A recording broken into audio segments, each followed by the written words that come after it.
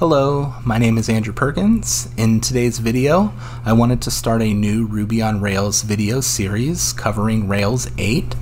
I'd like to start at the very basics and work our way up to some of the more intricate aspects of working with the Rails framework and everything new that Rails 8 has to offer. In today's video, we'll start at the very beginning with going over how to install Ruby and Rails and getting you up and running as quickly as possible. So let's get started. The first thing we want to do is go to our browser, and let's go to rubyonrails.org. At the top, we can go to Docs, and then in the middle here we have this Download Rails section for installation. And here you can find installation instructions for various operating systems. So we have instructions for Mac, Ubuntu, and Windows. I use a Mac, so that's what I'll be showing you here, but if you don't have a Mac, you can follow Ubuntu for Linux or Windows. It's pretty easy to follow along. Just click on your section. For instance, if you're doing Windows, click on Windows, and just follow these instructions. It's pretty simple. Let's go back up to the Mac section, as I did use part of this to install my Ruby and Rails. So let's switch to our terminal here. Let me move this out of the way. So the first thing you need to do is install Homebrew. Now I'm not going to show you how to install Homebrew. I already have it installed. Basically you just need to run these first couple commands here to install it. Once you have Homebrew installed, you can verify it by typing the word brew in your terminal, and you should get these list of commands or example usages here if it's installed correctly. Next, we need to install Ruby. I'm going to use Homebrew to do that. I'm actually going to install it using rbenv, that's R-B-E-N-V, which just allows me to manage different versions of Ruby. So I'm going to run the following command: brew install rbenv, R-B-E-N-V, and I'm also going to install Ruby build. So you can see for me it's saying that it's already installed and there's nothing really to install here, but on yours it should install rbenv and Ruby build for you. Next you need to initialize rbenv. You just run rbenv init. On mine it's saying that it's skipping it because it's already initialized. Next we need to insert a line of code into our ZSHRC file so that rbenv works properly. To do so, we're going to write echo single quote eval space double quote $, open a parenthesis, rbenv init hyphen, close the parenthesis, close the double quote, close the single quote, two greater signs, tilde slash dot ZSHRC. And that will stick that line of code into your .zshrc file. I'm not going to run this command as I've already done it. I don't want to stick another line of code in there. So once you run that, you should then be able to run the rehash command. Now you may need to close your terminal, quit it, and then reopen it. And now we should have access to the rbenv command. Now we're going to install Ruby. Now I use Ruby 3.3.5, so we can run rbenv install 3.3.5. You can see on my computer it's already installed, but on yours it should install it for you. And then to select this version of Ruby, we run rbenv global 3.3.5. Now you can see that it already exists for me, so I don't need to do anything further, but for you that should install it and make it global for your computer. Now again, you might need to close it out, your terminal, and quit it, and then reopen your terminal once more, and you should be able to run ruby-v, and you should have Ruby 3.3.5 installed. Next, we want to install Ruby on Rails. It's very simple, it's just one line. We write gem install Rails.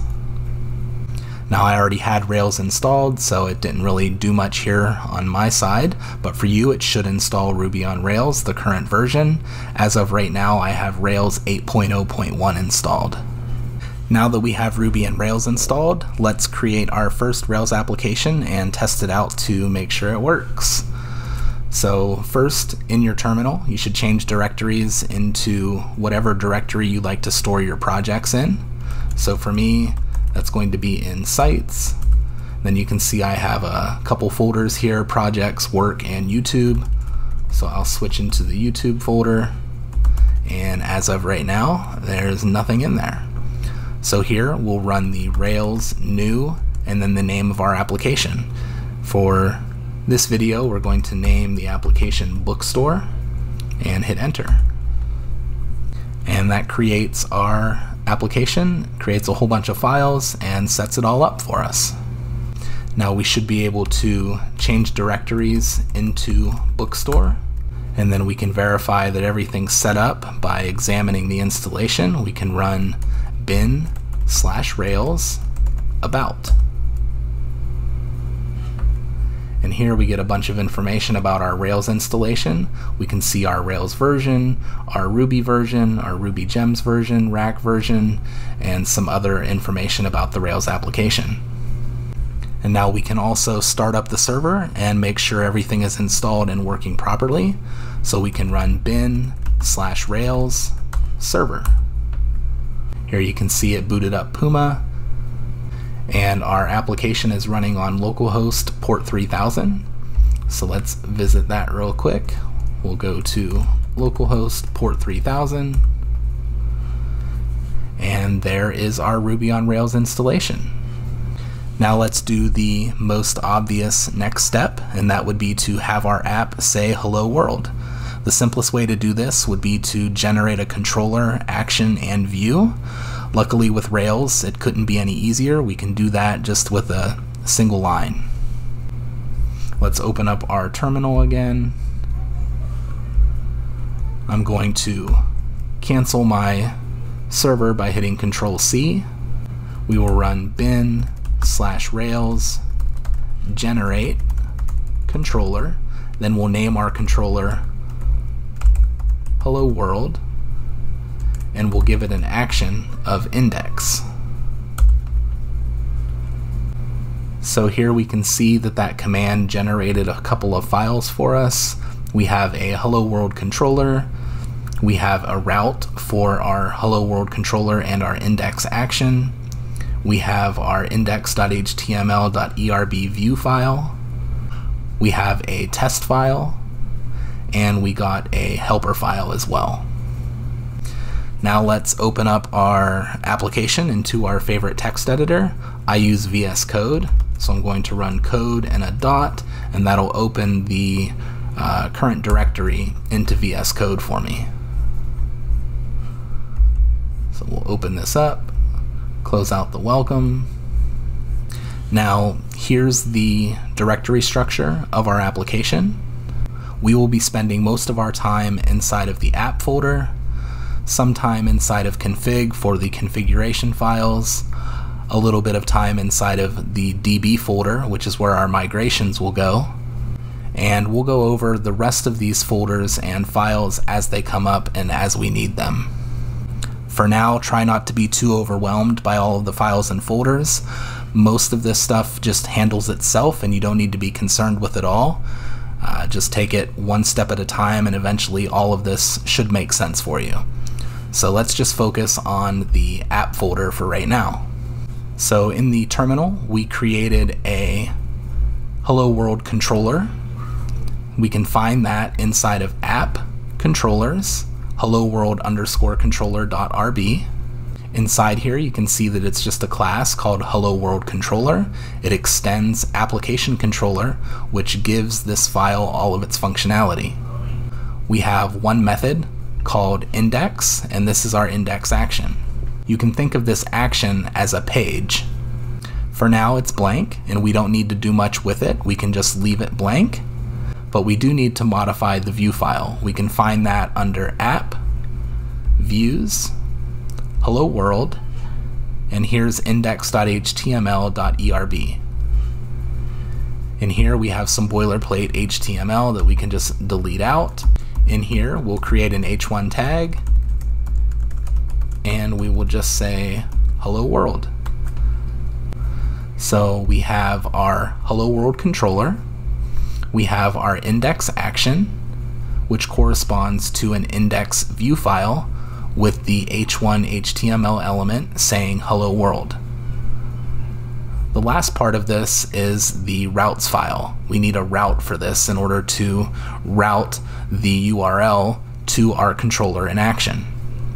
We can go to config and we'll find our routes.rb file.